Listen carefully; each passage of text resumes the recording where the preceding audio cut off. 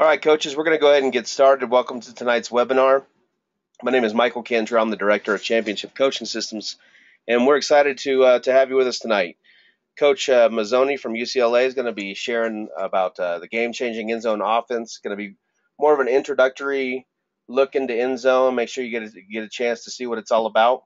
We're excited to have him here tonight. So a lot of guests tonight. Not everybody's NZone members, and just a reminder, we'll be recording tonight's webinar. We'll make that link available to you guys who are listening, as well as anybody else who hasn't had a chance to hear it. So we should have that posted here in the next couple of days.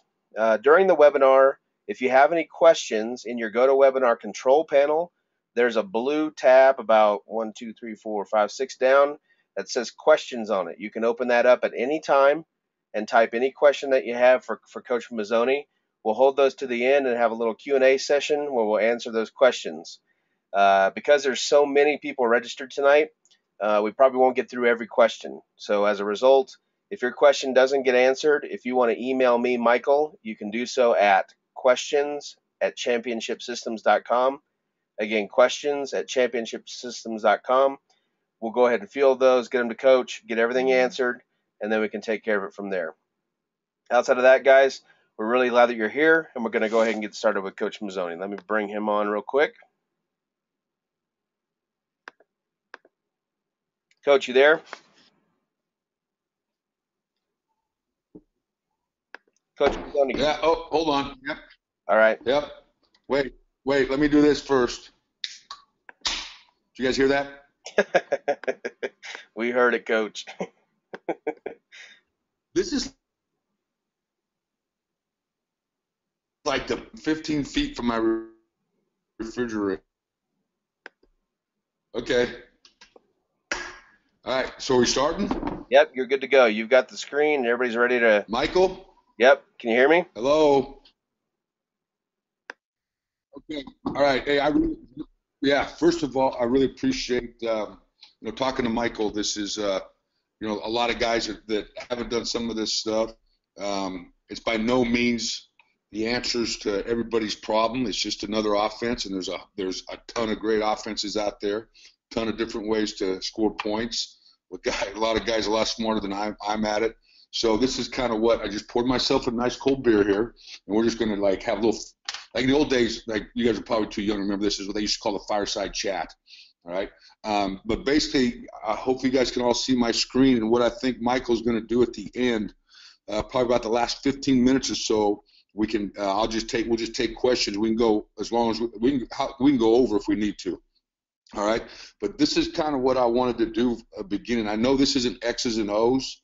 All right. But I really think that I'm kind of leading off of this because I just think this is so important to whatever you do in life, football, whatever, whatever scheme you're running, whatever defense, offense, special teams, whatever. And this is kind of what we build ourselves on.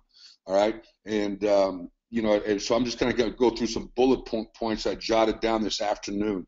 All right. What we base everything on. And one is fast, focus, and finish. I mean, I think it's important that keywords that you talk to your kids with keywords. And we want to be able to play fast. We want to have tremendous focus. All right. And then we always want to finish. Pretty self-explanatory, right? And then we're a huge play the next play team. So I always tell our guys we have a 6-second lifespan. So we definitely live in the moment. All right. We're not going to be a team that stops practice or is yelling at guys during practice because of the last play. We want them to live in that next play. And then because of that, you have to create time or you have to do a good job of fixing the problems. I don't think yelling at a kid that, why didn't he block that guy is fixing the problem. I think mentioning to him how to block the guy or why he made that throw or why that route wasn't deep enough, okay? Watch the film. How can I fix the problems? And then what that helps you with is during the course of a game, all right, is that when you get into a game, there's going to be problems. There always is, all right? So your kids have to understand we want to be as positive as you can and just let's find out what the problem was and let's just fix it, all right? And my biggest pet peeve is, hey, we can't run that play is not a fix the problem answer, okay? If you can't run that play for something that the defense is doing, then why the hell you got it in the game plan? Okay, so everything you put in offensively should have the ability to fix any problem that it hits. Okay. Next thing I believe in is that schemes don't win games. I believe attitude does, and we're huge on attitude. All right, because you don't, as you see in the bottom, you don't inherit an attitude, you create it, and they're going to be what you want them to be, and get what you coach for. Okay. Next thing is, this is just kind of like just bullet points, guys, just kind of thoughts off the top of our head here. All right. Surround yourself with those on the same mission as you. Okay. I don't want to be on the field or coach with a guy or coach a guy who's not on the same mission with me. And guess what? Your kids don't want to be coached by a guy that's not on the same mission as they are. Okay. So you've got to surround yourself. And those guys that aren't on the same mission as you, they will find a way out of the program. All right. Or off of your staff. Or they'll decide that's not for them and they'll go somewhere else. That's fine. I'm cool with that. I don't care how good a player he is. I don't care how good a coach he is. If he's not on the same mission as us, all right, then we don't need him around. So it's important that you surround yourself with those type of guys, like thinking people like yourself. Okay. We don't rise to the level of our expectations. All right. So in other words, all of us are sitting here thinking, okay, I want to win a Pac-12 championship. You want to win the state championship. You want to beat the crosstown rival. You want to, win a national championship. You want to be a top 20 team, a top 5 team, the number 1 team. Okay, those are all great. Those are visions. Okay, and that's all it is a vision. Okay, we won't rise to that just because we have the vision. All right, we will fall to our vision. All right, by the level of our training. Okay, so all that stuff talking about, we treat every game, every day, every practice, every drill like it's a Super Bowl. All right, like that is our goal. That drill, that practice, Tuesday practice is our goal is to win that day.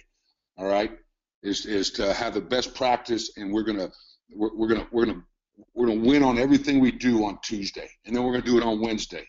All right, or it's one-on-one against the defense. I want to win, or it's third down against the defense, or it's team versus your scout, whatever it is. Okay, you got to live in that 6-second lifespan.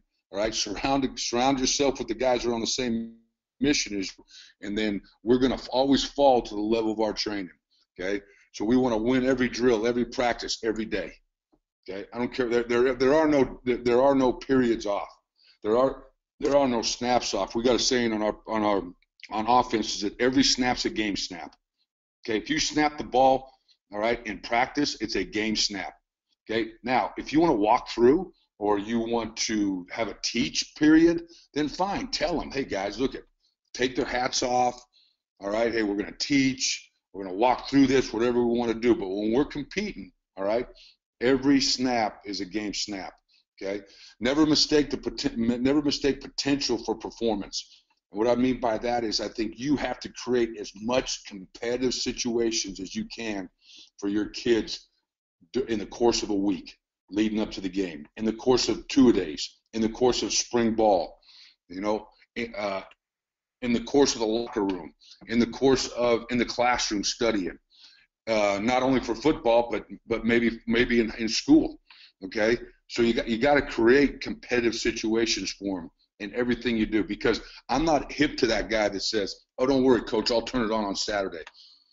Or how many times have we got beat because we got guys that freaking run fast, jump, all right, can bench press the room and all that, but they're not competitors.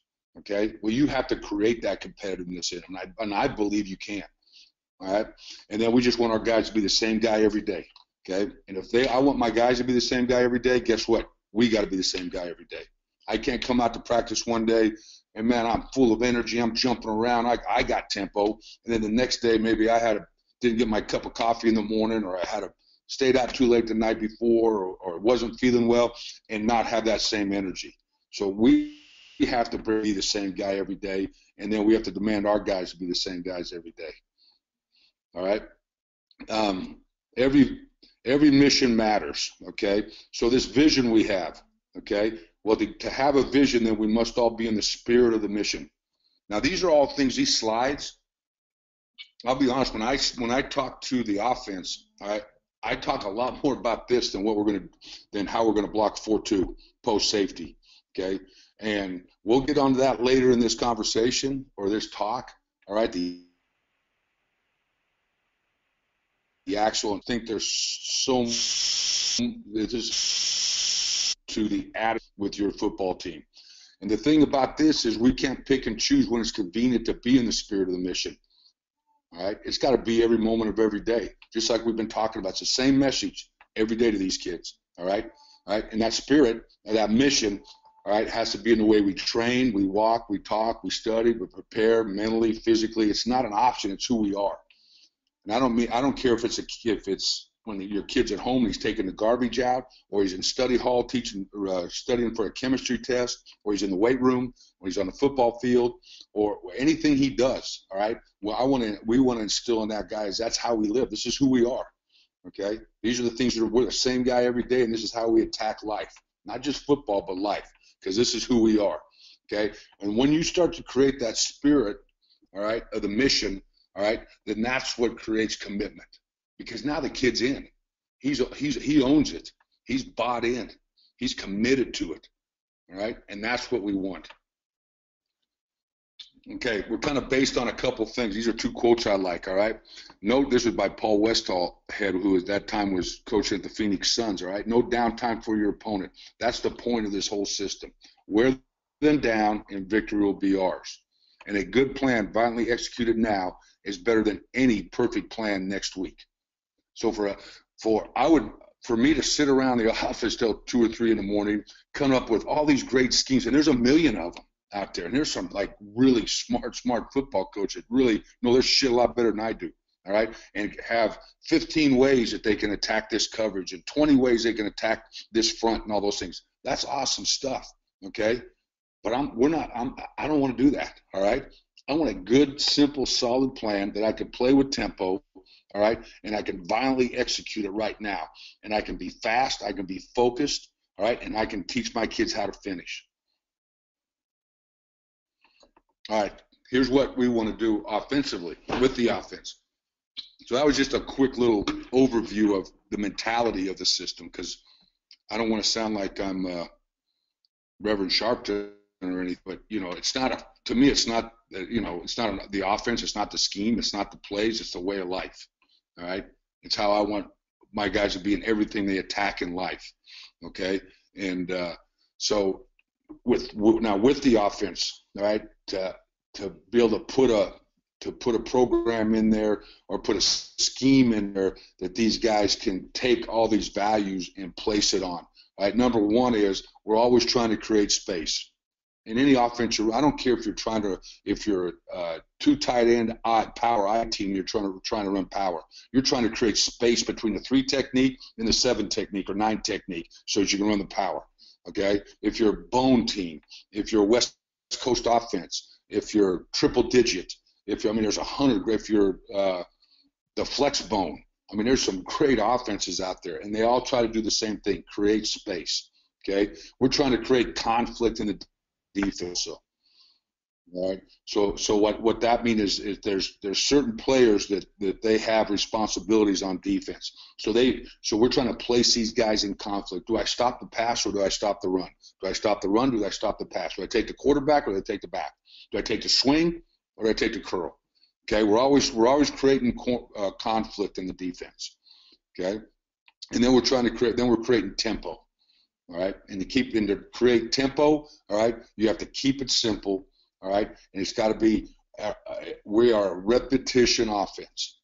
All right? I don't remember. I think Marsh is on this thing, and he would have the numbers. But I think in 2 days or whatever, we had 400 and whatever it was runs called during 2 days. All right, and like almost 300 of them were just zone read. Okay, because I think instead of me trying to out scheme a defense or a defensive coordinator. I would much rather my kids have run zone read or one back power or our pin pull play or our curl flat game or our vertical game. All right, I'd like those guys to have run that so many times that it doesn't matter what scheme or what front or what coverage or what blitz or what pressure or what stun hits them. All right, they've been there, they've seen it, and they know how to react to it. All right, so now I'm not sitting on the sideline guessing.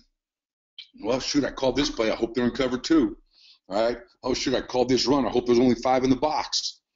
Okay, I don't want to do that. All right, I'm just guessing. All right, I want to play the next play. I want to call a play, have success, and call the next one.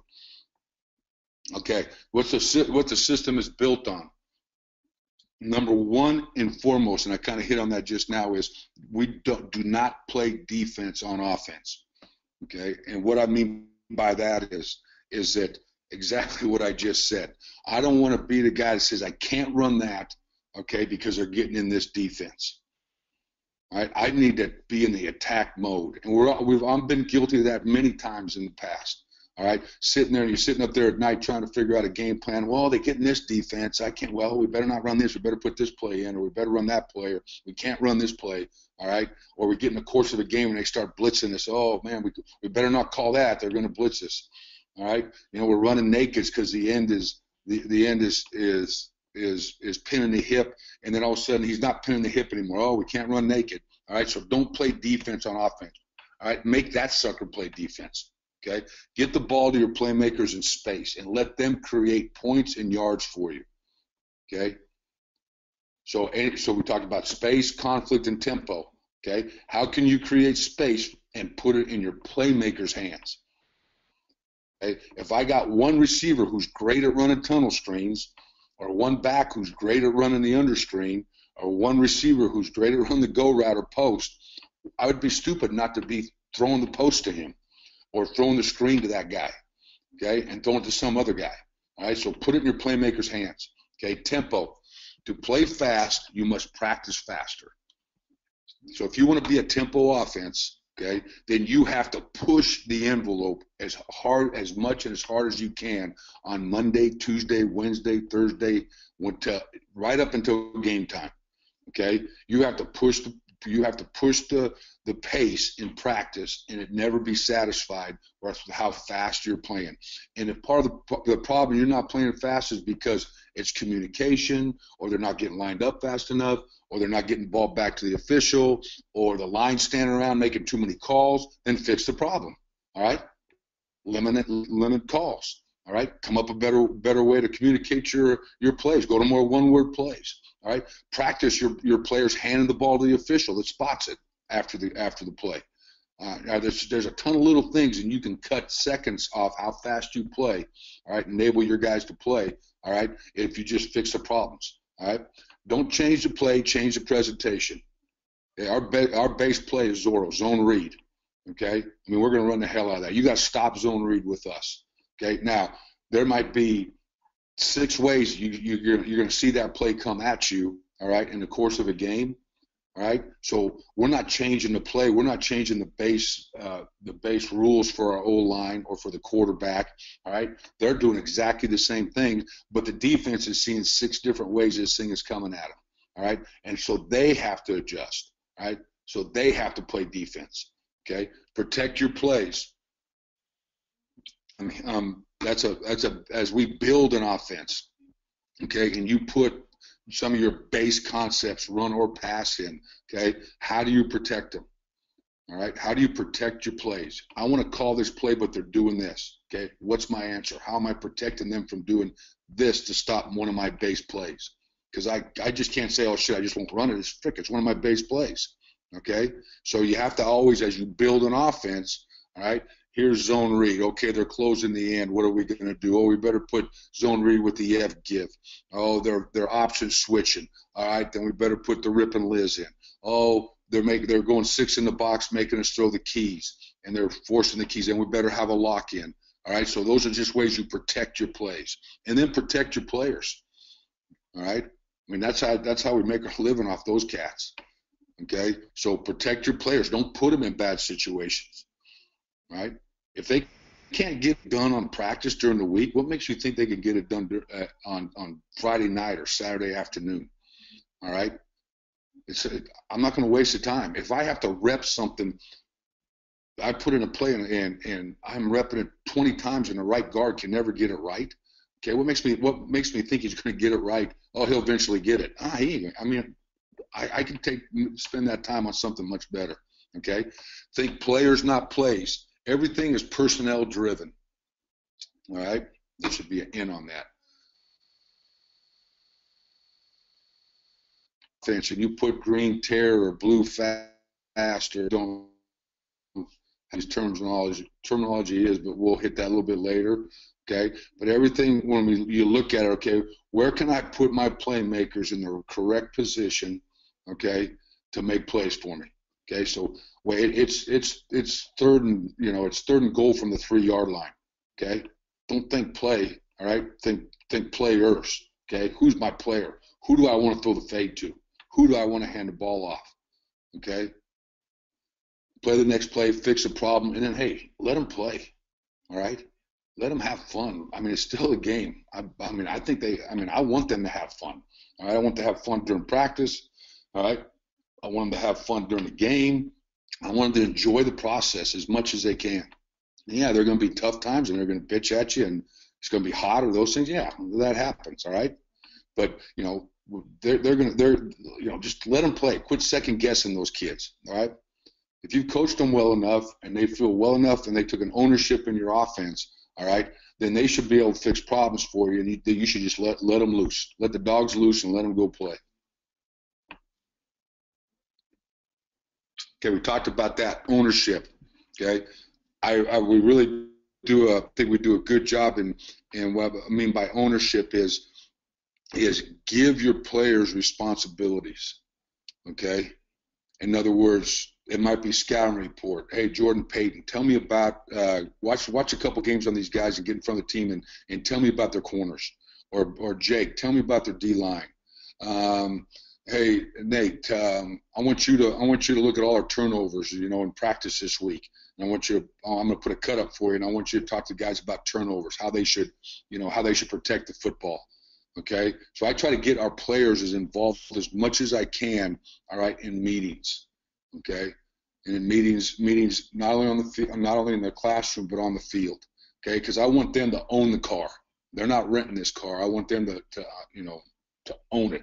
Because when you own something, obviously you kind of wax it a little bit more and you vacuum it a little bit more than you used to, and you take care of it. So we're really big on creating ownership by your players.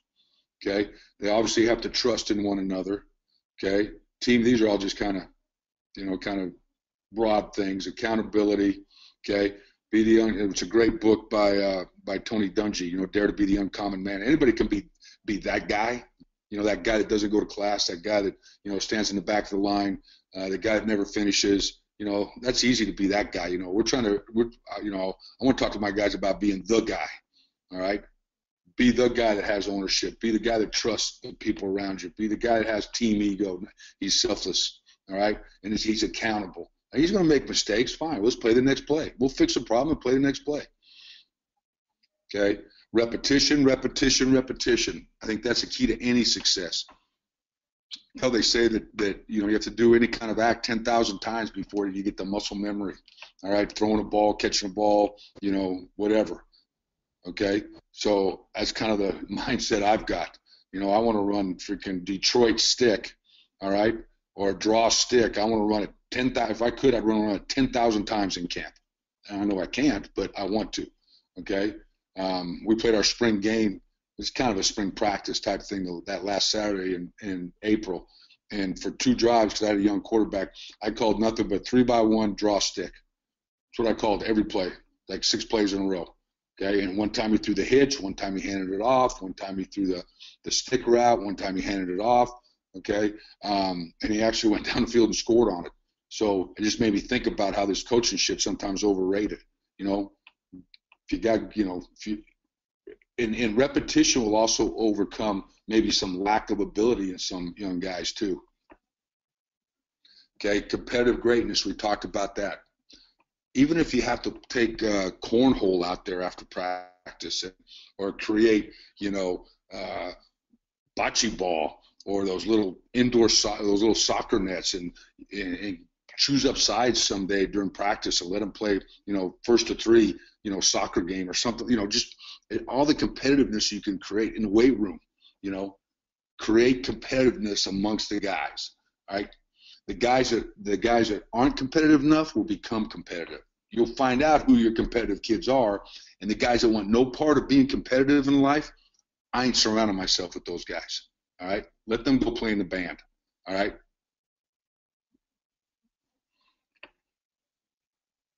Okay, create tempo. All right, if you want to create tempo. All right, number one is efficient communication. All right, and that's the one thing we talk about. Everybody always talk about all this stuff. Or any place I go, you're always asking, how do you get to play in? What's the best way? What's the fastest way to communicate? All right, wristbands, signals, signs. I mean that could be an hour conversation with us right now. All right, and it's all a little bit personal too. Okay, how you do it. I think it kind of belongs to you. And so you're always looking for there's probably not a day go by it doesn't crosses my mind. All right, how can we get this thing in faster? How can we get to more one-word plays? How can we change formations and not change personnel? All right, how can we communicate this to the kids fast and efficient? Okay, keep it simple. Base concepts. We probably run about 3 base concepts runs. That's it. All right. Now there's a handful here or there that pop up that we don't give, but I wouldn't call them our base run concepts. And we've got about 6 to 7 base pass concepts. Okay. So that's what we're going to be. If you look at our cut-ups, is there all this other stuff? Yeah, there's this other stuff because you build some things into those base concepts versus obviously different teams. Okay, you're playing a split safety team as opposed to a post safety man team. All right, hey, I'm going to run chevron, but on the backside I'm going to put double slant instead of the dagger look. Okay, so just things like that. But basically, if you just look at the base nuts and bolts, all right, of it, there's about 3 runs and probably about 6 pass concepts. All right, that are going to be there every day, and they get the most. So, and it's kind of funny because I go back and kind of in retrospect, after a game or, after the season and look back is when we really needed to score or we really were at our best, all right, and I look at the call sheet, it's usually those 2 runs and about 3 passes that we just keep calling. We may change the personnel, put a motion or do something to it, but it's always comes out of this group of base concepts. Okay, we talked about this. Don't change the play, change the presentation. Okay, practice faster than you want to play. Talked about that already. Okay, put a clock on your guys. Coach Moore's awesome with it. All right, I got 24 play a team period against the scout, 24 play team period against the scout. Okay, hey, on Monday he may give me 11 minutes to run it. Okay, by Wednesday he may give me 8 minutes to run it. Okay, do I always get through them? No. All right, but we're pushing the tempo. We're pushing the tempo. Okay, wide receivers, base rule for our wide receivers, find grass or take grass. Okay, sometimes we get caught up, and I was a receiver coach back in the day, as they say. I wasn't as good a receiver coach as Bobby Acosta, obviously, but I was a receiver coach, and I learned this from Bill Belichick when he said, receiver has 2 jobs, right? Get open and catch the football. That's it. Okay, and sometimes you got to be careful that we become this is at 12 yards and put your foot in the ground and you got to come right back here and do this. Hey, if there's somebody in the way, go find some grass, all right? Or go take some grass someplace, okay? So get open, all right? We've got to be lenient enough with our guys to give them a little flexibility in there. And if they understand the concept well enough, they understand where the quarterback's trying to go, all right? Where the quarterback's eyes are going and where he needs to be so the quarterback can find him. Okay, our quarterback has progression, not only with his eyes, but with his feet. Okay, so I think a lot of times the thing I watch most when I watch practice, when I watch the quarterbacks is I really don't watch much but his head and his eyes. All right, where are his eyes going? All right, feet fit into his eyes. Okay. You could put the GoPro on the guy's hat or get a camera and shoot from behind the quarterback, but he's throwing a curl right over here to his left, all right, and he takes the ball, and the first thing that happens is his eyes go to the right, okay? That doesn't make any sense to me, okay? So you got to train that stuff, all right? You got to explain to him what you want, okay? If he's throwing, say we're in one-on-one and he's throwing a post curl, all right, to an outside receiver, and you need to tell him, hey, this is your 3rd progression, or give him the route, okay, so that he knows his eyes are starting on the left. He's looking at the go route, then he's looking at the over route, and then on the second hitch, his eyes are snapping to that post curl route instead of him just looking at the post curl all the way back on his drop, because that's not what happens in a game. Okay, so you got to stay on those kids too. All right, you got to train their head and their eyes and their feet. All right, when they're throwing routes on air, when they're throwing one-on-one, when they're throwing team. Okay, effective substitution. Okay, to me that should probably go right underneath efficient communication, effective substitution. Okay, because we're a tempo team, we play a lot of guys. Okay, now we won't be a team that's got one receiver with 112 catches. And I think the most I've ever had is I've had a guy had 79 or 82. Okay, but we're going to have about 8 guys that all have 30 plus. Okay, because we're tempo and we got to roll guys in there. All right, so because of that, all right, it becomes a real high premium on that redshirt freshman or that sophomore kid you got that you think is maybe he's not good enough to play. All right, when he starts getting in that rotation during 2 days in spring ball, all right, believe me, at some point, watch it. That kid will flash during the season, and he will help your football team. All right, and it keeps him involved in what's going on. So there's not a lot of guys, standing around watching us practice that have helmets on. Okay, they're not watching the first team run a bunch of plays and then they go in there and get their 2 or 3 or whatever. Okay, if you're on our sideline, you better be focused on what's going on in practice, because you may be in 2 plays. I don't care if you're the third string freaking receiver or 4th string running back. It could happen. Okay, so it keeps everybody involved. All right, and we basically, and I talk about this later, we basically to do our substitution, we have basically the formation to this substitution. All right, so if we yell that king or queen or duel or trio or whatever, all right, that group of guys know that they're on the field, and then they know who the backup is each guy, then who's the third guy or the swing guy in each one of those personnel packages. Okay, the O-line must find the ball set up quickly. We've got to limit the calls. These are all things we've kind of hit on. Okay, give the ball back to the ref after each play. We put a ref's official jersey on our guy that spots the ball during our team. Okay, and that's one of the things that they have to hand back to the, after the back finishes or the receiver finishes or the quarterback finishes. When he's coming back, he's got to hand that thing to the official, not throw it to him, hand it to the official. Okay, so that guy can spot it and we get lined up and call the next play. Okay, because they will be, I promise you, they will be what you want them to be. Okay, and if they don't, they won't be around. Okay. If you coach for whatever you coach for, that's what you're going to get. Okay, how we play. We create your attitude. No downtime for your opponent. Tempo. Practice faster, play fast. Play the next play. This is just kind of a summary, all right, of everything. And then on our team takeoff or anytime our drives when we're everything, it's always managed kids to celebrate. There's a book out there, article out there called "The Power of the High Five." Okay, and it's like what came first, the chicken or the egg type of story, I believe. Okay, but if you look at championship teams, the New England Patriots, the LA Lakers back in the day, okay, I know they're not too good now, but back when I remember them, back with Magic or the Celtics, all right, they did a study, all right, and then the successful teams had more celebration or interaction amongst their players, all right, when good things happened, all right, than any of the other teams. All right, it's probably because they were used to winning and they were winning, but it has to start someplace. So that's one thing we're going to celebrate in practice, one-on-one, whatever. I'm going to let our kids are going to go crazy. Big play, shoot, half our team, our offense is off the sideline during practice and jumping up and down on guys. All right, we want them to celebrate.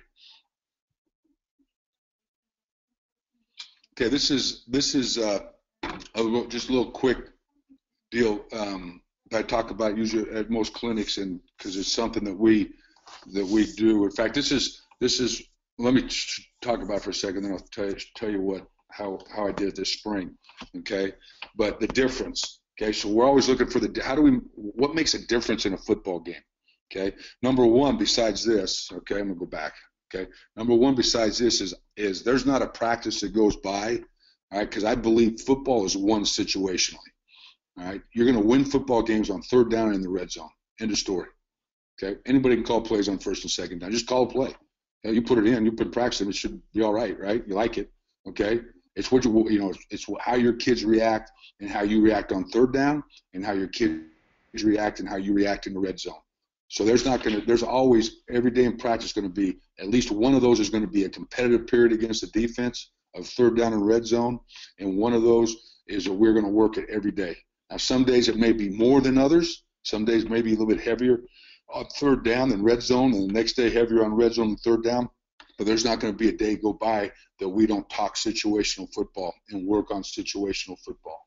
And let your kids take ownership in the situation, all right? It's 3rd and 4. Man, every receiver on the field and every lineman and every back and every quarterback should know it's 3rd and 4, man. We got to make it, okay? All right, we're at the 15-yard line. They should know what to expect, okay? They should know what's happening, how the defense changes, okay?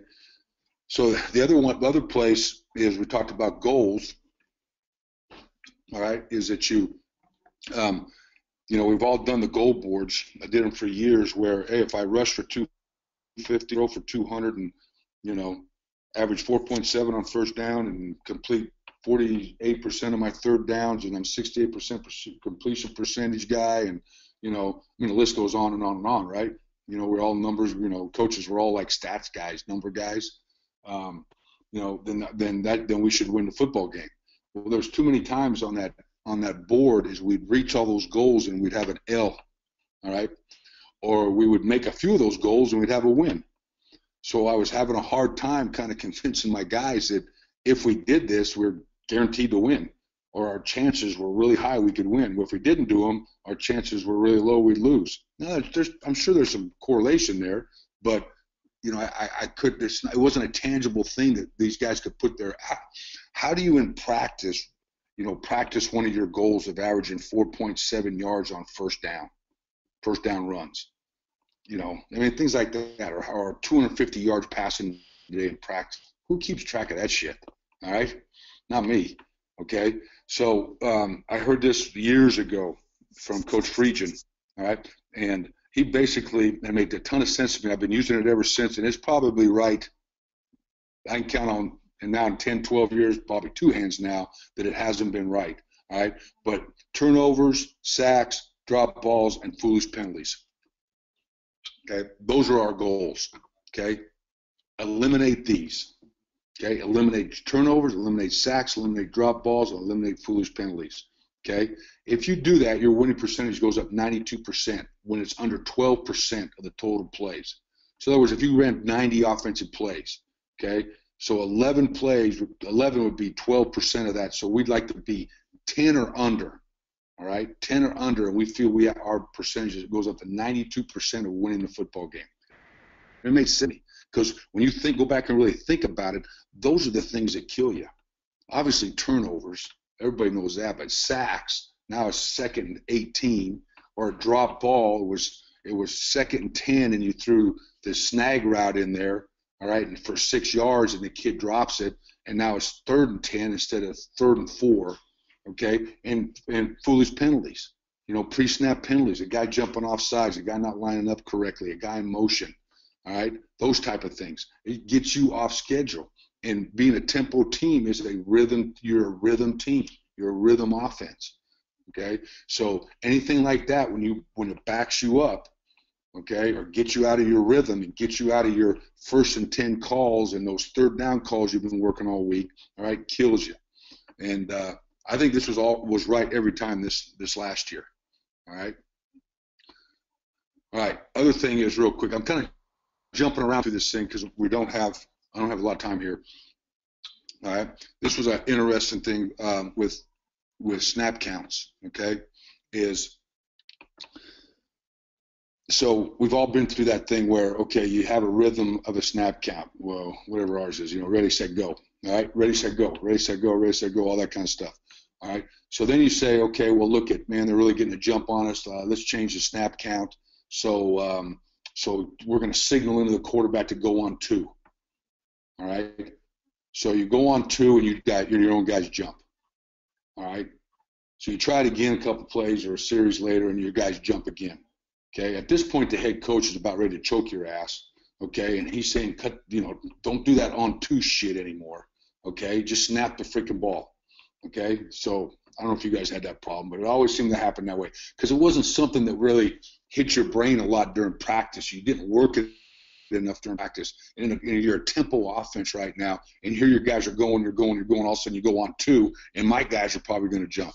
Okay. So what we did was we tied the snap count, okay, into the motions. All right. So, example. So if we were going to go some F quick or some quick motion, all right, then that was our quick snap count. If we were going to go tear or fast or a back motion, that was our hurry. Our regular snap count was there was no motion. And then we'd have a hard count, all right, a lightning call where we just come up and just give a hard count, all right, which I love, okay, because hard counts are good in situational football, 3rd down and red zone, right? You're going tempo, get up there quick, hard count them. They jump off sides, great, you get 5 yards. If not, gives you a chance to maybe see what they're doing. Oh, they're blitzing, their man, their zone, whatever, okay, and gives you to get yourself in a good play, okay? So I guess what I'm trying to say here is we tied the snap count into the play or the formation or the motion or however you want to do it so that our kids always knew, all right, that when they heard that what the snap count was what it was going to be, and it automatically changed our snap count, so it wasn't always the same. I don't know if you guys are interested in that, but I thought it was kind of cool.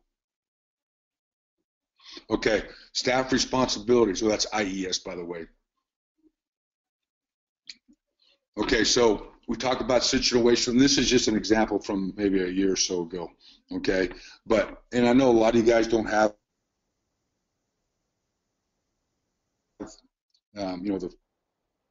with of us on the staff, 2 GAs and a quality control guy and all that kind of stuff. Although I will say I got the best GA in America, all right, Marsh, all right, hopefully he's in class right now.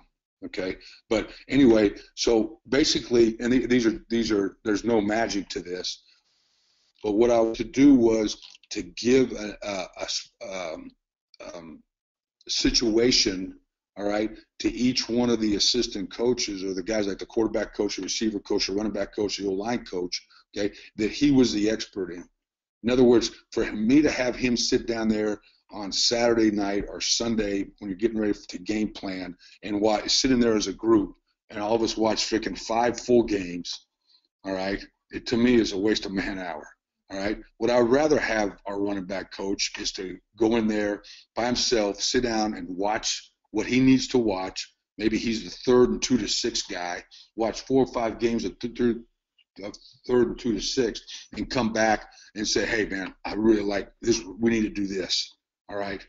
Now they also know if it goes outside of our base concepts, all right, that it's probably going to get nixed. But what we do, this is our best thing to do against these guys. Motion this week to do this or whatever. Same thing, 3rd and 7 to 10 or red zone. All right. And then my O-line coach, all right, hey, what's the best ways we're going to run zone read against this front?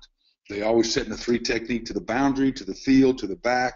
All right. I just want them to kind of focus, all right, to focus in on one small area, all right, and so that they get a great feel for that. So now instead of having, 7 opinions in there when we're trying to put, when we're game planning and all that, I got one guy coming to me and we're talking about red zone, or we're talking about 3rd down, or we're talking about coming off, or we're talking about, shot plays, or whatever it is, whatever you need. All right, and can get you some ideas. So if you get 7 guys in there, you can get a ton of ideas and you ain't gonna get shit done. That's what maybe I just wasn't a very good coordinator and I couldn't coordinate guys, but that helped me a lot. Okay, so our week in practice, all right, real quick here, okay. Competition Tuesday, we talked about that. Ball security Wednesday, okay. So going back to our 12% rule that I talked about, okay. So right here. So what I did this spring, which was pretty cool, actually it was Taylor's ideas. So talk about ownership. I gave each one of these turnover, sacks, drop balls, and foolish penalties, I gave it to a player, okay? So that was his responsibility after every practice, all right? Either get a coach to help you or whatever, all right, is to show the team, show the offense a cut up of, we had 3 turnovers. Here's the 3 turnovers we had. Show the whole group, okay? Because now there's accountability, right? Because now you're the guy who turned it over, and you're sitting in there with all your buddies, okay? So that's kind of embarrassing. So, and then they got up there and they kind of said, hey, look it, you didn't have it high and tight. Or quarterback, man, you should have thrown this away, okay? So they were actually became the turnover coach, the captain of our turnovers, okay? So they coached that through.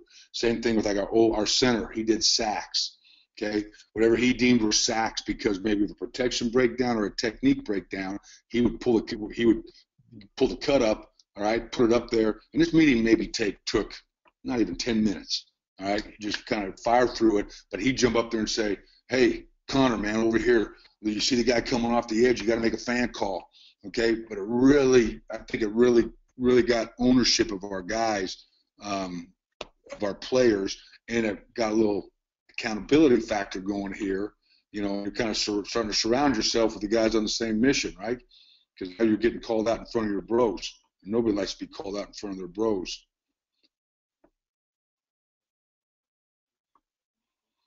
Okay.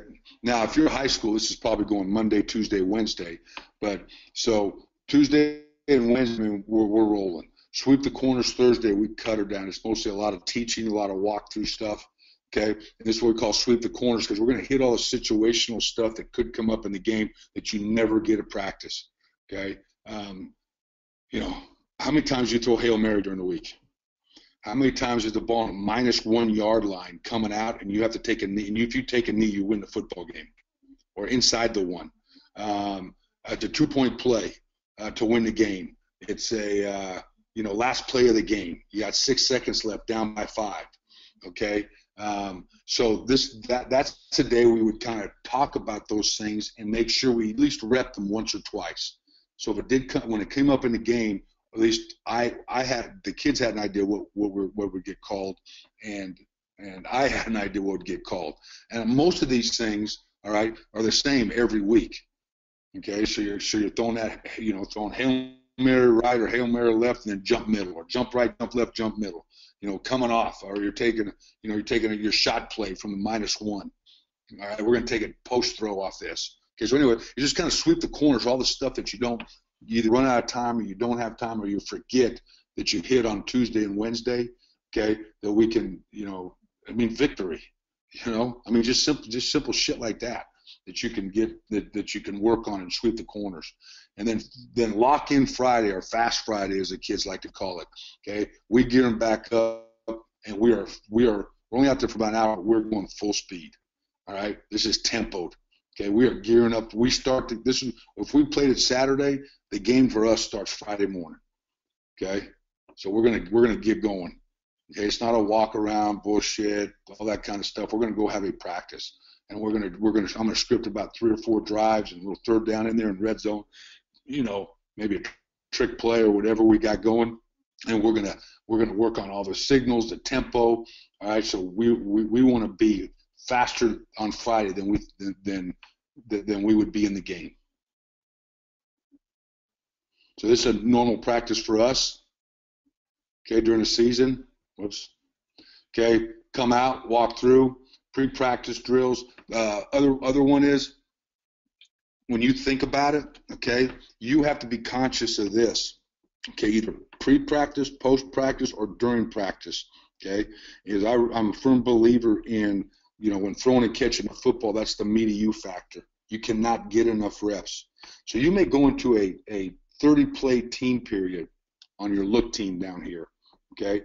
And if you go back and watch a film, your ex-receiver may not catch a football in that whole 30 plays because of how things fell, okay? So he may go through all the practice, all your stuff, and catch 4 or 5 balls, maybe, okay? So you have to pick that up, okay? You got to find someplace I can pick up where this kid's got to catch at least 100 footballs today. Okay, maybe pre-practice drills, maybe post-practice drills, maybe in our individual pat and go quick game snag mesh. I mean, we're trying to rapid fire and we're trying to get catches, all right? We're trying to get catches as much as we can because that's how they get good at it, Okay, you go through a 2-hour practice and your receiver comes out of that practice catching 25 balls, then you're doing him a disservice. All right, that guy. There's some way that you got to get him catching footballs. All right, and then team compete. There's always going to be a competitive period. There's 2.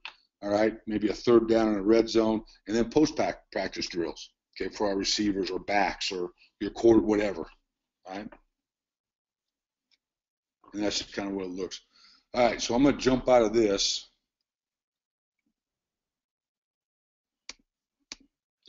Which, there you go. Okay, Mike, are you still there? Coach, I'm here. Mike, Can you hear me okay? okay, we're doing good? Yeah, we're doing good, Coach.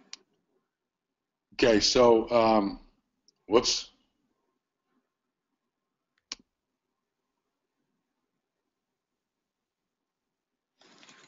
Okay, hold on. Coach, while you're finding that, I'm just going to say something here real quick. Guys, if you have Yeah, questions, don't forget to type them in the questions box in your GoToWebinar control panel. We had a couple that came up already, but just want to make sure that you guys have an opportunity. If you have any questions for Coach, you can ask them there, and we'll ask them here at the end when Coach is all done. okay, I'm going to go through this real quick. So I'm going to show you a part. Now, this is Coach Marsh. He's a stud, okay? But I'm going to kind of give you an example of the NZone playbook and kind of all the stuff. You know, I talked a little bit along on philosophy, but that's because I believe in it. All right, I got to get back to the start of this thing. Marsh.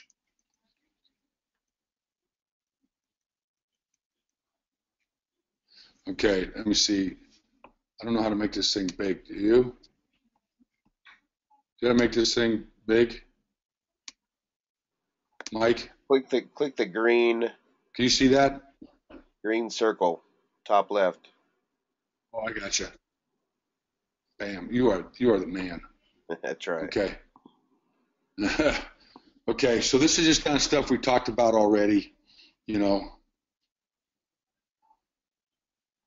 Okay. 12% rule, objective. You know, the building blocks, keys. You know, I kind of just went through all this stuff. Okay. And guys, here was the purpose of this whole thing is I've done 35 years of this, and I've had a chance to be around some like amazing football coaches. All right, I mean guys that are really good football coaches, not only on the board in the classroom, but on the field. And I've sat in hundreds of jump in my car and drive and watch Glacier clinics, and go watch guys practice, go to OTAs, as much as I can. So I didn't think up any of this stuff. This is all just stuff I collected over the years and thoughts and stuff I've learned from other people, and they were kind enough to share with me. Okay, sometimes it costs a lot of money to buy plane tickets to go learn something, but I thought it was worth it. So this was just kind of my thought when this whole started, was just kind of give back as much, instead of just say, here's a playbook here. I mean, anybody can turn a film on, and I can put any offense on a film, and I can draw all the plays. That's not tough, okay? And there's a ton of great offenses, better offenses, out there. But the point of this was all the stuff that went with it, okay? How you coach it, how you treat your kids, what you do with your kids, how the things you ask them to do, things you ask your coaches to do, how you practice, all those type of things. And I mean, we could go on all night, and hopefully I think Michael's got some of these dive deep clinics we're going to start this year, right, Michael? Where we can do some of this stuff.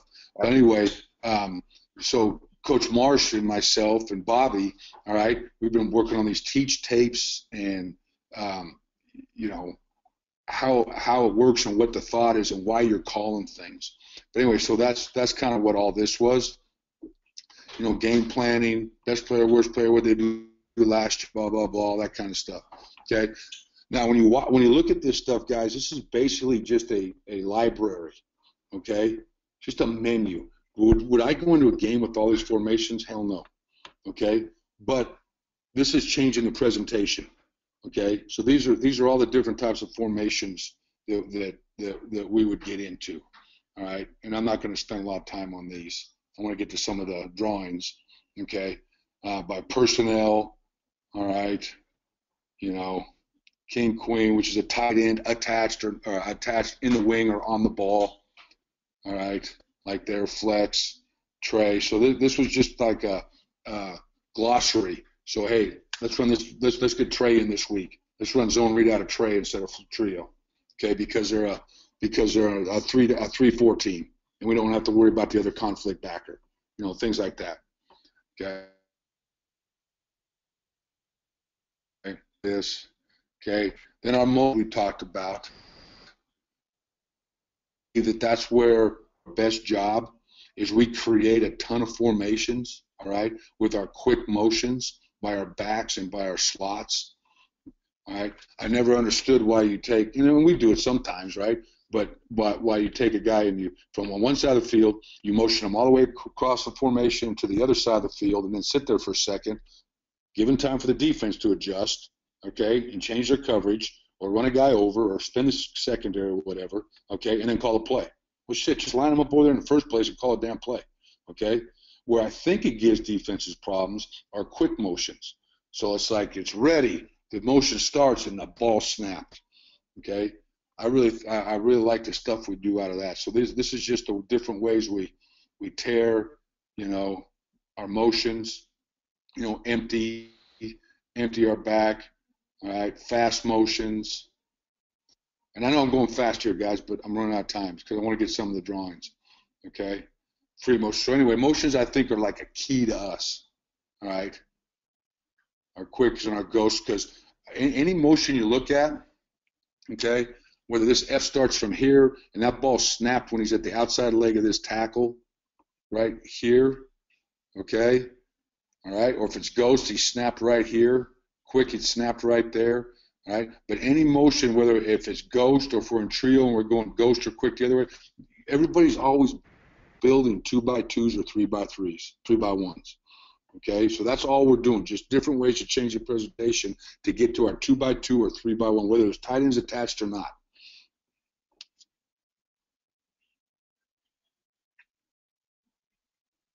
Oh, that's not a word bit there.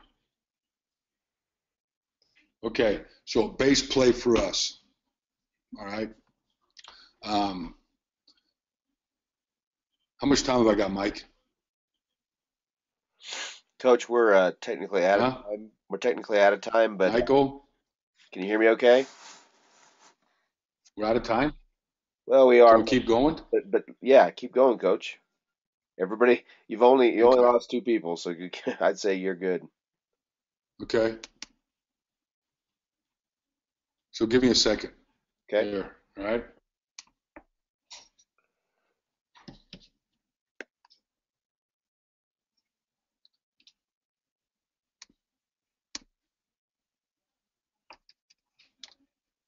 Now you guys all know my 660. Yeah, that's right.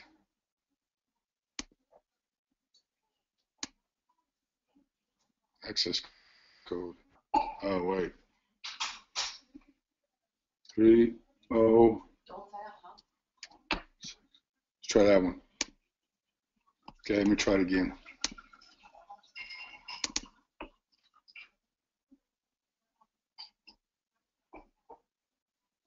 Oh, there it is. Sorry.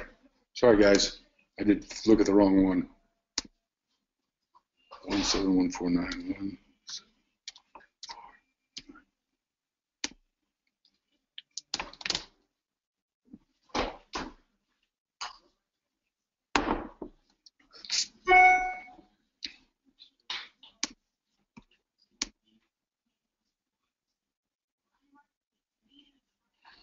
Okay, there we go.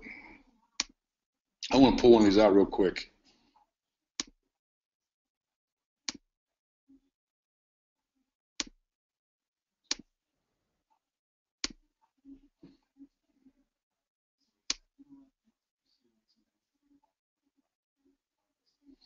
Okay, run.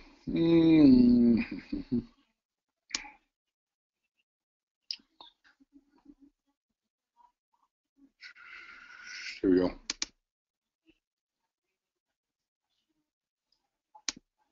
Okay, so zone read, all right? This is right out of our, okay, zone read. And this is kind of a little bit redundant, I'm sure, for some of you guys, but I'm just kind of giving an example of how we set it up for our kids as a teach tape. Okay, zone read, 6 defenders in conflict. Okay, built-in key screens, locks, quick game. 5 in the box, key to 6 defender. 6 in the box, read the 6 defender. Obviously, 5 in the box, it's a hat on a hat. We're just controlling the wheel and the sandbacker. Probably split safety. Okay, 6 in the box, probably post safety. Okay, now our tackle has to sift. Okay, and we're going to read the end. Okay, and now ways we're going to protect this thing. Okay, so anyway, here's the drawing. So you can kind of see we've gotten these screenshots of, all right, of here's Zorro even versus a 4-1 look. So basically what Brett's doing right here is he's controlling these conflict guys on the edge, all right, with some sort of a key screen, quick game, you know, whatever you want out there. Some way to put those guys in conflict, okay? Oh, this is cool. I didn't know this is the one. This is my new drawing here. Okay, this is a new 3D drawing we're working on. All right, so you can see there it is against there he is throwing the key screen. So if you go back, so you know our guys are like all into Madden. So as you go back right here, he knows. All right, we got hat on a hat in here. Okay, here's the conflict player, split safety. All right, here's the conflict player that the quarterback's looking at. Okay, if he plays a key screen, we're giving it. All right, now here's the next one, same thing. Here's the conflict guy. He's playing it ball. So it's just a real simple teaching tool. Okay, now we get to the real. We get to the real film here. That's just more stuff against different fronts. Here's the same look from the top. All right, which is pretty cool. Okay, so you got your 4-1 box. Okay, here's the guy in conflict, split safeties. Okay, these guys know he's based. All right, we're pinching to him, base. Quarterback knows here's a guy in conflict. He's either got to stop the run or stop the key screen out there.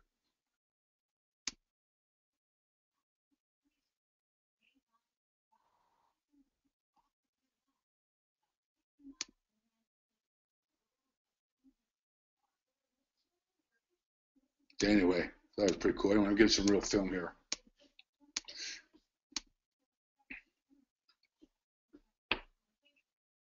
Okay, so here's exactly what I just showed you.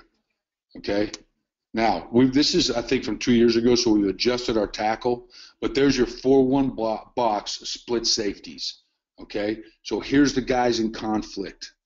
This guy right here. All right, right there. Okay, and this guy right there. Okay, so we know the line is working 4 down to Mike. We know Brett now because this guy is going to block, and we're going to throw it probably on this one a key screen. Now you can throw slant flat, you can throw hitches, you can do whatever you want. It doesn't matter. But he knows he's reading the conflict guy. All right.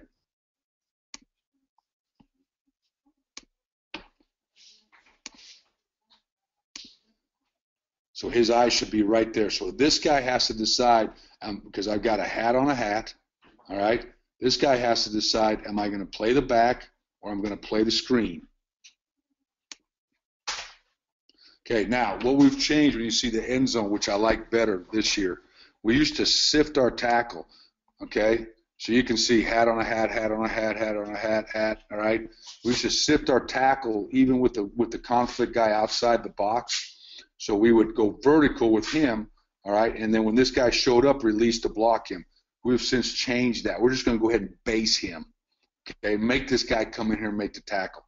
The only time he'll sift, all right, that tackle will sift is if this wheel backer gets in this gray area, okay? So the gray area is anywhere where he's almost stacked to outside leg of this end. Now we can sift this thing. Okay, because what's probably going to happen is if they're doing that, either they're going to give us they're giving us the key screen right now, or they're rolling the coverage down. All right, they're rolling it down to play post safety on us.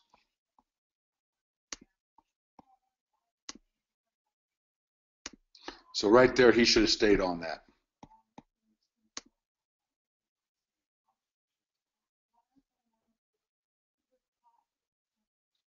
Same thing.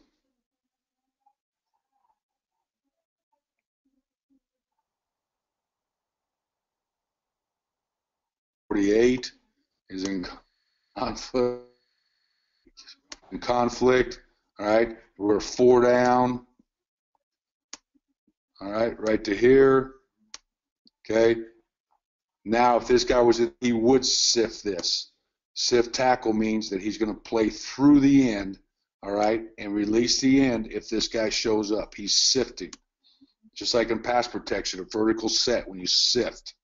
You take the most dangerous two. Okay, he's out of the box. That should just be based out right there. You can even see this is, they're still used to it. You see how his head is? He should have just been right there on this guy. All right, there's the space. Create space.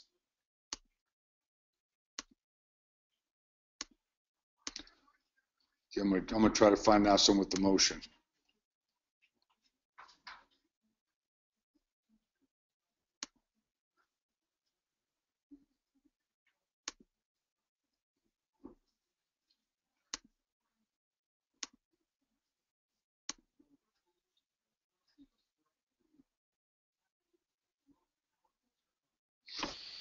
Okay, so same thing.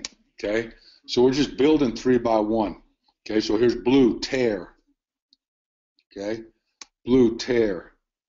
Okay, 6 in the box. Okay, 6 in the box. Post safety, yes, they're going to 3 buzz. All right, so now the line knows we've got those 3 to the play side backer. Okay, he's there, and he's either making a squeeze call or he's through to here, and now the quarterback will read this guy. Because see, his conflict backer's in the box. That should tell him post safety. So now Brett knows I have to read this guy right there. Instead of a conflict, instead of a key, it's a read.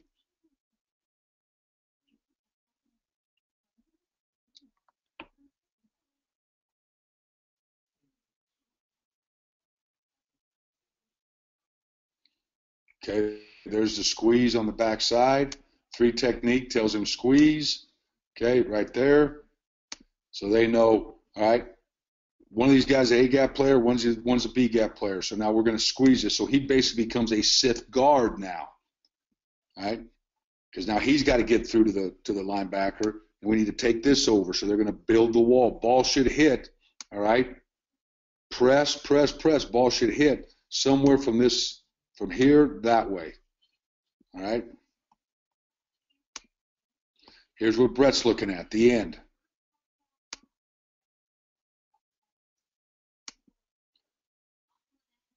Okay, that's just what he should be. He wants to stay square, hand the ball off.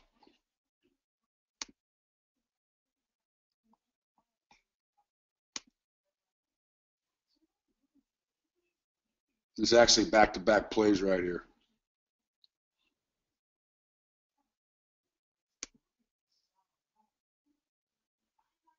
In fact, actually, it was 3 in a row, same play.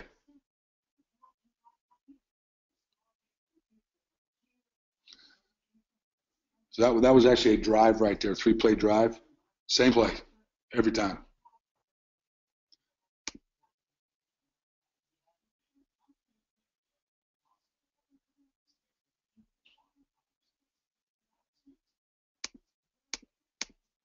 See him play the A-gap now?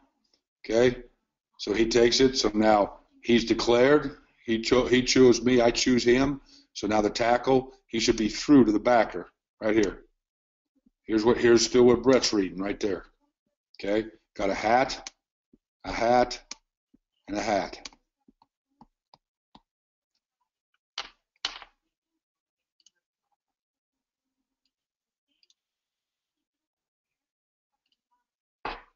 Nice job. Okay, real quick here. Is there still anybody on here? Yeah, Coach, they're still with us. Still with us? Okay, so now I want to show the other part of this. Okay.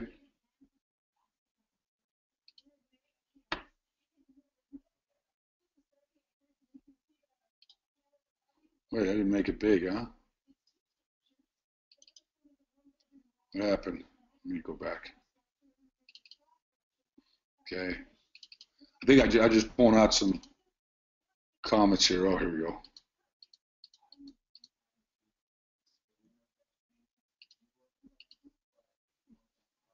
Dang it. Should I find one up here?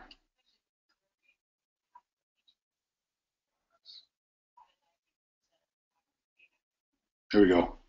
That's what I was looking for anyway. Okay, so now here's the play, right? Okay, here's the play. The one I just showed you 3 shots of, okay? Green, tear, Zoroad, comet, okay? One word play for us. Just give it a word, okay? Everybody knows what they're doing, okay? Green goes green, the formation is to the right, plays going to the left. Blue, the formation to the left, plays going to the right, okay? On this side, this is what we call a gift. We're going to put him on a hitch. Okay, because with this motion, if they want to keep this guy in the box and they want to spin the safeties down this way to it, then we're going to let my quarterback go ahead and throw this hitch route over here. Okay, if not, this is 6 in the box. He should be reading this end right there. Okay, if the end doesn't close, okay, then he should be giving the ball because we got numbers. If the end closes, Brett's going to pull it. Okay, and now if he closes, they're wrapping this backer to him. He becomes the conflict. If he takes the quarterback, the ball goes out here to the back, okay, because we got both these guys blocked. So I think there's a couple shots of it in here. Okay, so here's green, tear, okay.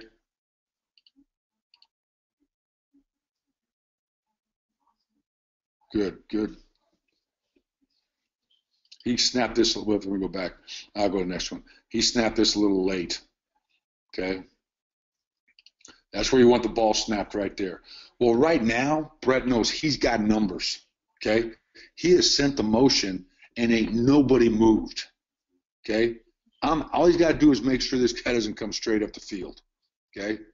So he knows I've got a block here and a block there. I want the ball out here because there's 1, 2, 3, 4, 5, 6. There's 7 guys in the box. Screw it. I don't want to hand it off.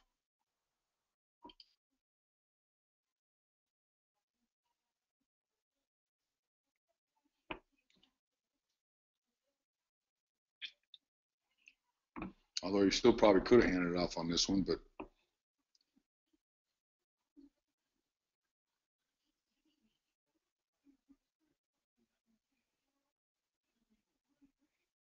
put the ball in your playmaker's space, in your playmaker's hands in space. Okay, this is the same thing, guys. All right, don't change the play, change the presentation. Instead of green tear, let's go dual F quick or F ghost. We're still building the 3x1. All right, he knows this is a 3 down front. So in a 3 down front, we always want to go fan, reach, base. They're the 3 down to the will backer to the play side backer. Okay, Brett, this is the guy you're looking at.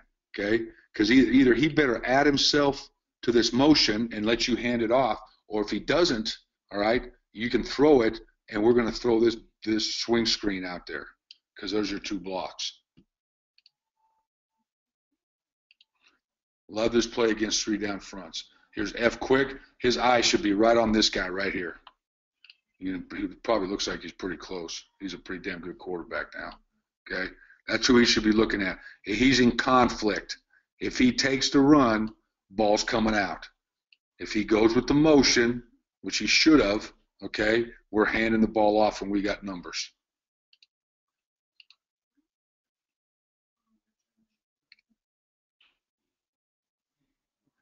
Now, this is like our run game, okay? So these throws and all that, this is first and second down stuff right here, okay? There you go, fan, reach, okay? Here's your conflict guy right there, all right? Now, for some reason, let's say, whoops, I'll go to the next one here.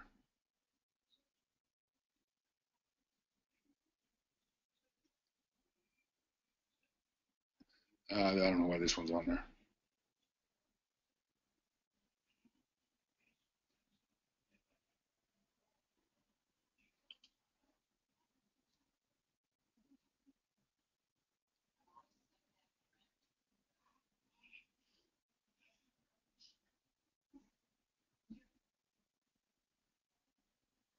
They still got to tackle us.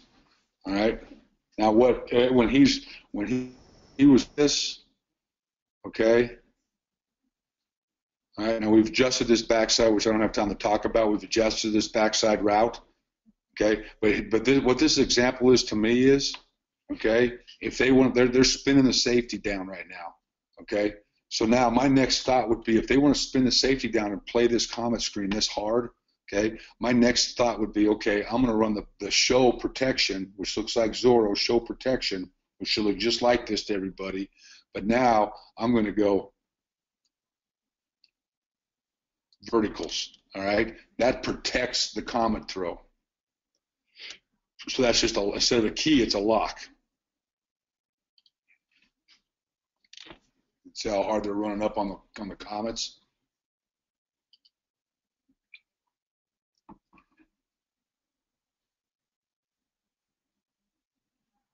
Get there. And these are all just different looks. Here's green tear. Little late. He's late. See how he had to wait? He's late with the snap. You want that ball really snapped? I think this is a pretty good one. You want that ball snapped right there, when that back's right there. Okay.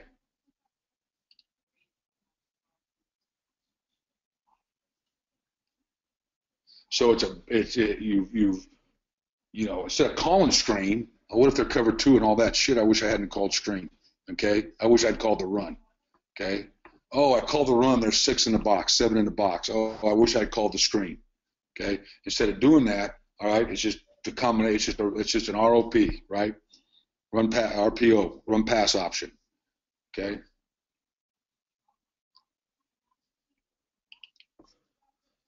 Mike, any questions? Yeah, Coach. We actually have quite a few. If you have some time here, All right, let's do we'll work through. it. Are they charging us extra for going overtime? I might have to. Yeah. Okay, so let's get into some of these questions here real quick. Okay.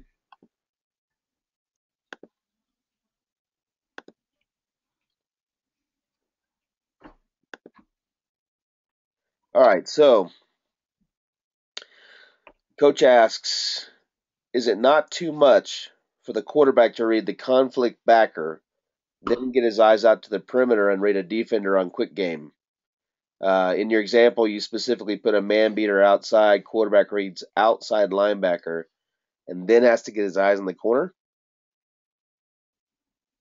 So I guess he's asking, do you find it challenging for them to read inside to outside? Too much going on too fast? No. So let me see. He's talking about the zone read. Let's look right here. Here we go. Okay, to answer his question. Now remember, this is the world we live in. Okay, this is basically what he's saying. We're reading a conflict guy, right? We're reading a conflict guy. Okay. Let me get to a.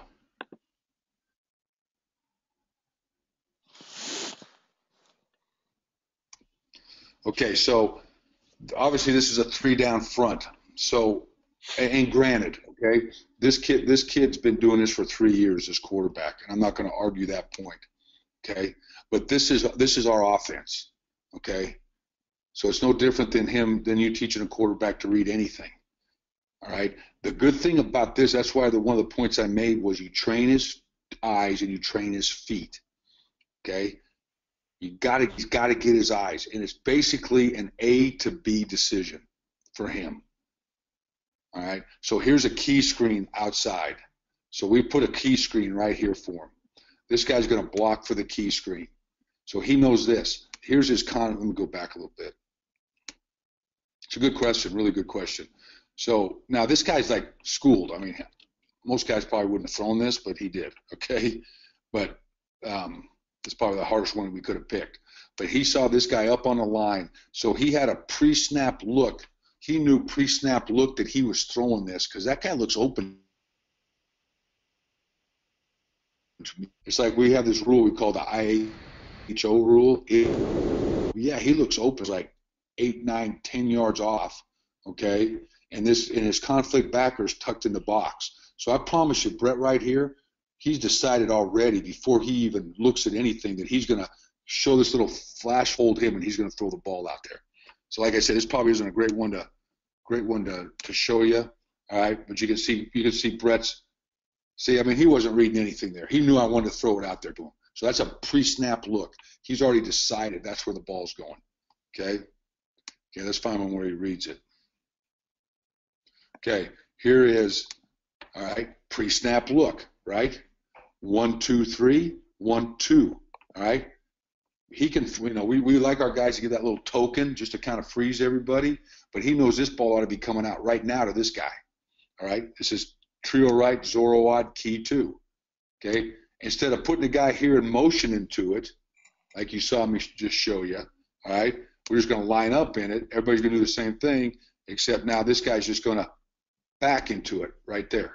So the throws is quarterback. Okay? He knows 6 in the box, all right?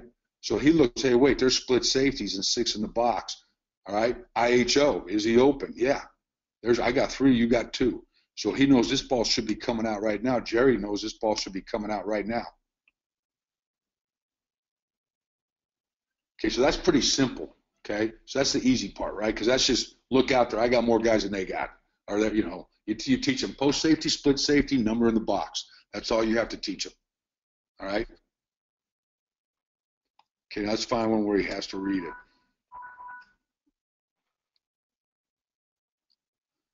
Okay, so here he comes. Now we teach our quarterbacks, all right? So let's see. Let's go to the end zone.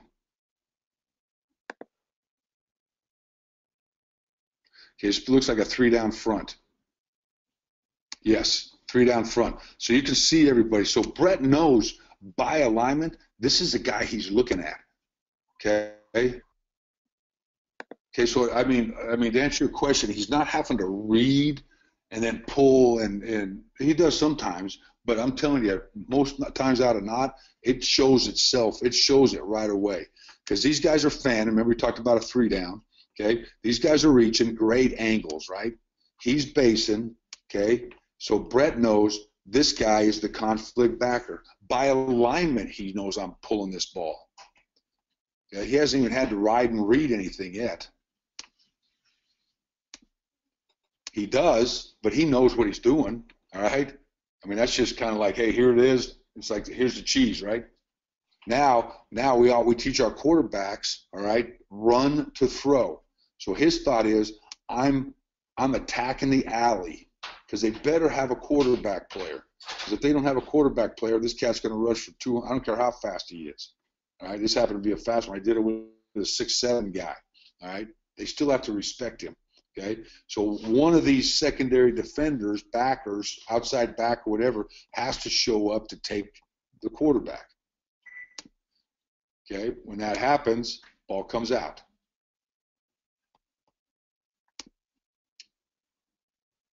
There's some old stuff here. Oh, this is this year. Okay, so here's the read. Let's go to the end zone because it's probably helping you more. But what I can see is that what I'm trying to show you is, like, the majority of his decisions are made, like, right at the snap. He knows at the snap what's going on, okay? We went ahead and went fast motion to get this. If this guy hadn't have gone out there, this is what we call the gift, okay? I don't know if you can see it. If this guy hadn't have, so this guy should be blocking here. I mean, it's like you asking a wishbone guy, is it hard for a quarterback to triple read? Yeah, it takes repetition. That's why wishbone teams run about 3 plays, right? Give the fullback, read the end, pitch it, or run, okay? And that's kind of like we are, man. You got to rep it. The other thing I don't do is I never second guess him, okay? You should have thrown it and you handed it off, or you should have handed it off and you threw it. Hey, just keep repping it, man. He'll start to figure it out. And now he's running now he's controlling the defense. All right. What we do, other thing we do is during practice is we put a red, yellow jersey or a red jersey on this guy, and we put yellow jerseys, those little pennies, or what do they call them, on these guys. So we know, hey, the line's working to this guy, Brett. all right, you're controlling these two guys. And most of the time they show you right before the snap or before the snap, and you know what you're going to do. So anyway, back to what I was talking about. So we wanted a split safety, right? So we're building dual 2x2. Okay. So we're going to throw a swing screen out here to this guy. Okay.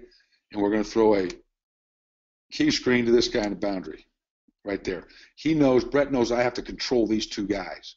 All right. Well, if we send this motion, if he doesn't go, he's throwing it to this guy because now we got what we want. It gets him out of the box, so he leaves the box. Good. So now all Brett knows is, all right, is that one of these guys, okay, this end right there, okay, and this one he probably could have handed it off, okay, but he sees the split safeties, all right, this end right here is his only read. If he takes me, pull it. If he comes up the field, give it. Now, he's going to make me a liar right here, but that's how it should have been.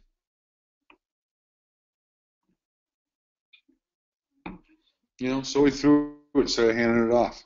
And hey, get the ball to your playmakers in space, all right, and let them create for you.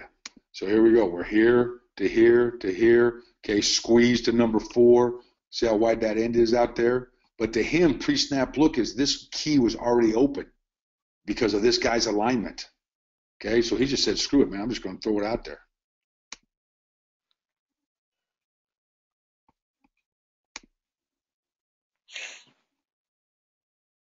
I don't know. Does he think this is answering the question, Mike?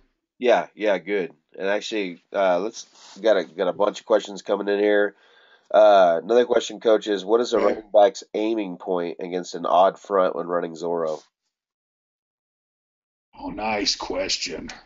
Perfect. I got the perfect cut up for you too. Okay, here's the running backs deal. Okay. First thing we want to do is we call it a search. Coach KP calls it a search step. Okay, so that means it's a tempoed step. Some people call it an open step, whatever. But he wants to take a search step. Okay, so he wants to he got to give the line a time to get their fits. Okay. Plus the other thing he wants to do is make sure that the snap is good to the quarterback, everything's going good. So we call it a search step. It's tempoed. Okay. Then what he wants to do, so this is Zorro even over here. Okay. What he wants to do is press, all right, the play side butt cheek hip of the center right there. Because what he needs to get to do is he needs these guys to start to get to their run fits. Okay? So he wants all these guys to start to get to the run fits. Okay, so we're base here. Now we've got great angles against the 3 down front on the block. Okay, number one mistake most backs make is they start to they're going to feel the hole back here. Okay, and so they want to go search step, and then they start to cut it back. You can't. You got to get them to press it. All right, to press it, and then light a match off that freaking guard or center's ass if the cutback's there. Okay, because that's where your big plays come from. So that's his aiming point. All right, it's play side hip. All right, of the center. All right. Now, if there's a shade, all right, if it's even, what you could call this an even front, I guess, okay. But if the shade is to the center on this side, okay, doesn't matter. He still has to press that to get that shade to play his gap. So it's all about the back is all tempoed, and it's all about you forcing the defense, okay, to get their hats in the gaps that they've been coached to get their hats in.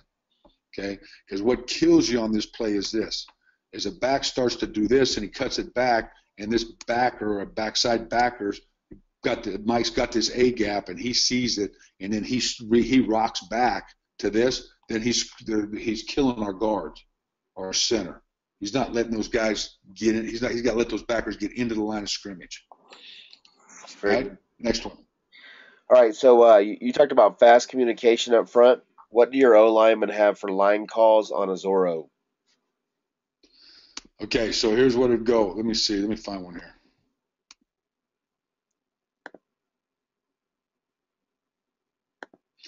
Okay, so if we're running this right there, okay, whoops, we'll do this one. God dang it. Sorry, guys. Trying to get to the freaking end zone.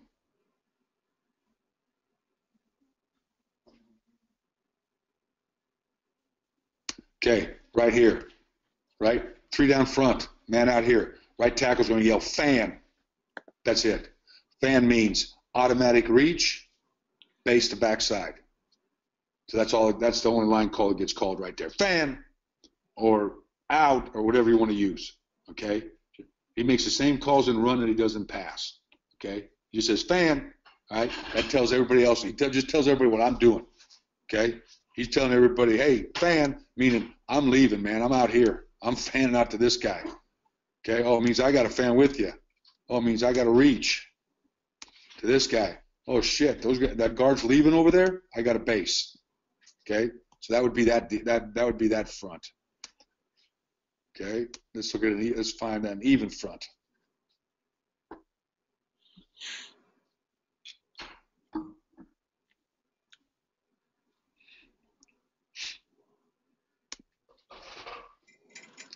Okay, right there, even front. Okay, well these guys know what they're doing. No, nothing said. Okay, he might tell this guy read. Okay, he might just tell the center, hey, read. In other words, I'm going to just hand help you, but I'm the 58. So we're reading the 58. The only thing that's really has to be said right here is they should understand that part of it. Okay, because if this was to a 3 technique and he was right there, there would be no read. He would have the 3, he would have the 5, the center would be right now the backer. Okay, so just a read tells you, hey, you and I, we're going to work this guy off to 58. Okay, but that should be understood. Only thing that gets said right here is by the guard. All right, so the only thing that would be said by the line right here would be squeeze. Okay, squeeze means this is I'm becoming the sift guy. Okay, so now I'm sifting the 3 technique because I've got to get to number 4 because, hey, left tackle, you can't get to him. All right, if he played out into here and he went there, there's no way you're blocking 4. So he just say squeeze. All right, that would tell him, hey, you come with me. We're squeezing this 3 technique off to number 4.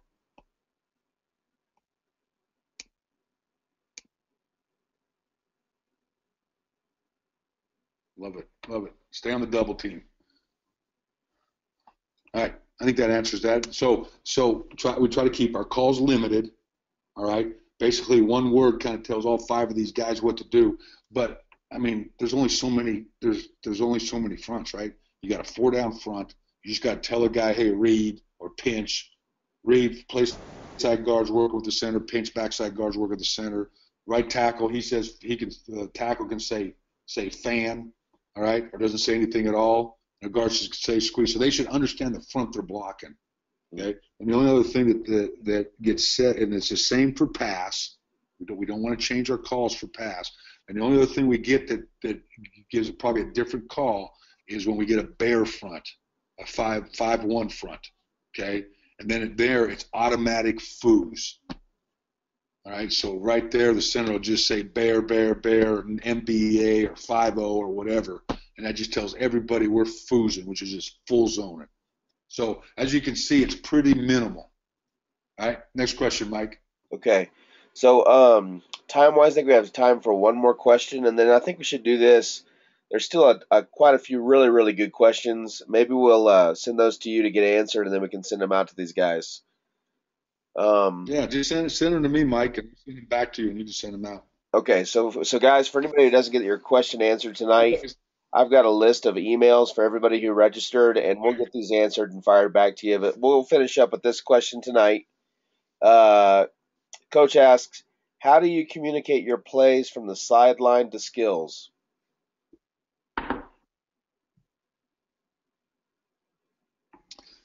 I love those. I love that shit. You got time for me to go get one more beer out of the fridge? Go for it, Coach. Okay, so let me see here. Let me find a play.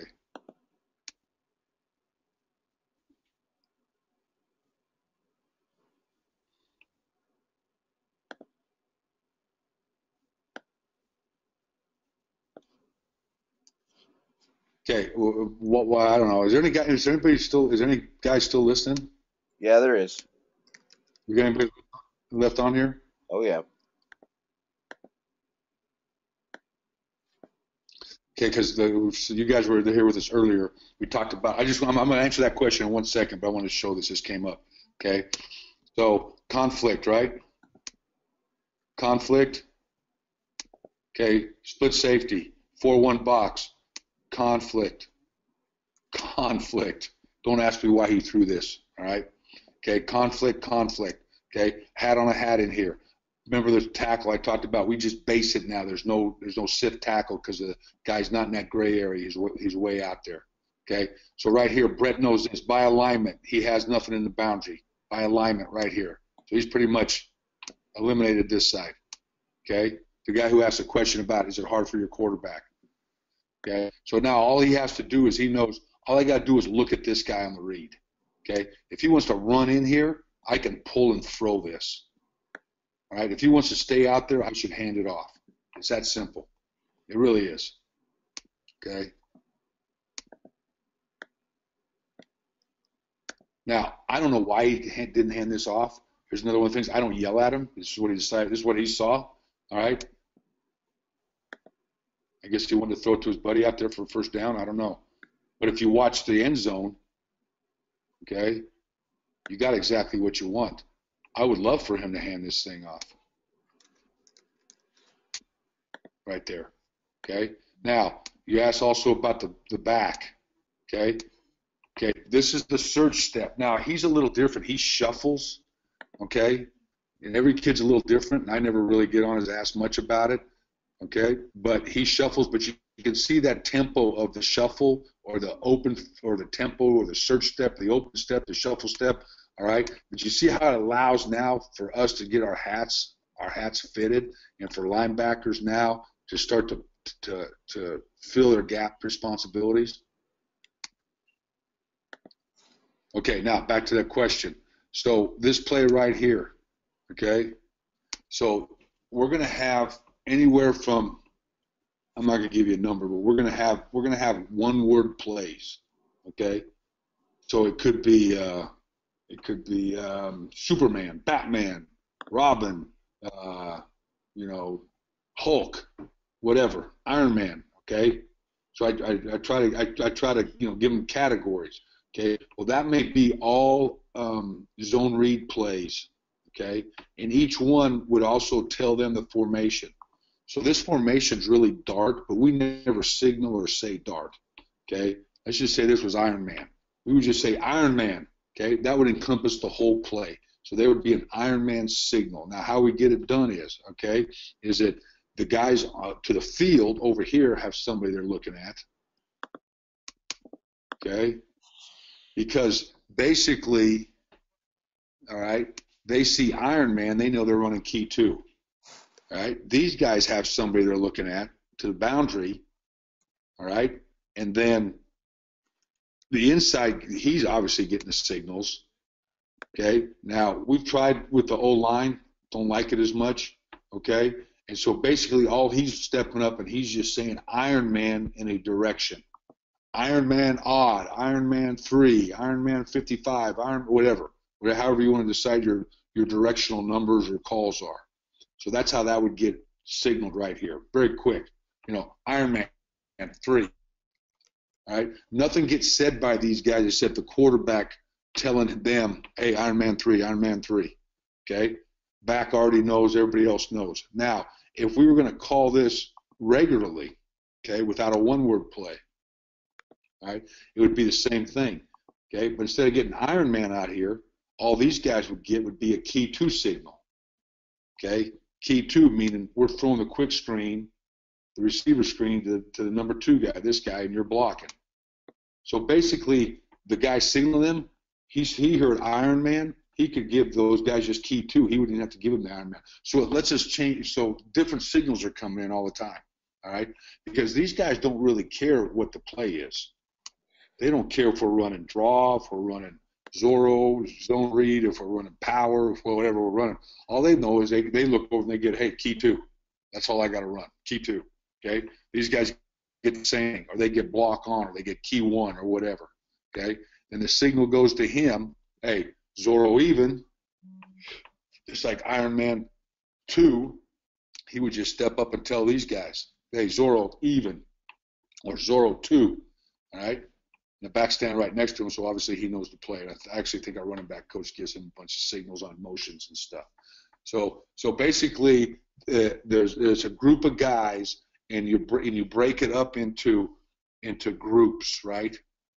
Okay, I got somebody getting to these guys, somebody getting to these guys, and somebody getting it to these guys.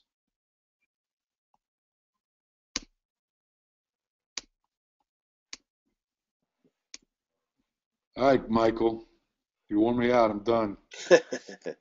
Hey, Coach, great job tonight. That was a ton of information you went through.